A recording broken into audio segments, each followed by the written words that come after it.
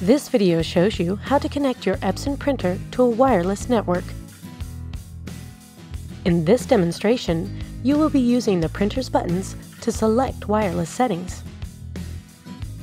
Before you start, there are a few things you need to check. Do I already have a wireless network?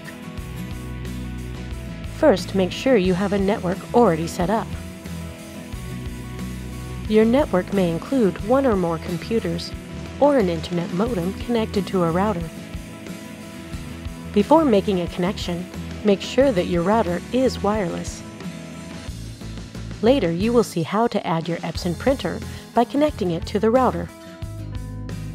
You'll also need to know your wireless network's name. This is called the SSID. The SSID was entered into your router when it was first set up. What security settings am I using? If you have wireless security turned on, you'll also need to know your network password. Write down the network name and network password on the Start Here sheet.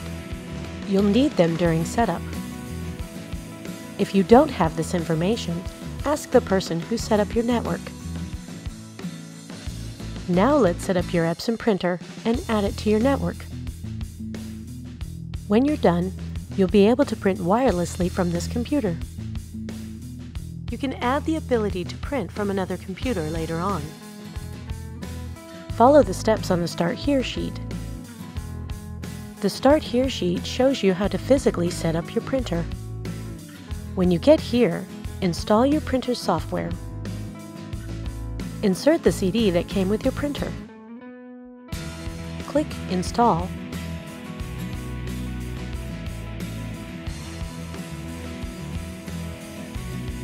Follow the instructions on the screen to install the software. This can take several minutes. At this screen, select how you want to connect. Since you want to print wirelessly, select Wireless Connection and click Next. Now select the option to set up the printer for the first time and click Next. Since you'll be using the printer buttons to connect to your wireless network, choose Select Settings using Printer Buttons and click Next. When you get to this step, look at your printer's control panel. Press the Wi-Fi Setup button. Then select Wi-Fi Setup Wizard and press OK.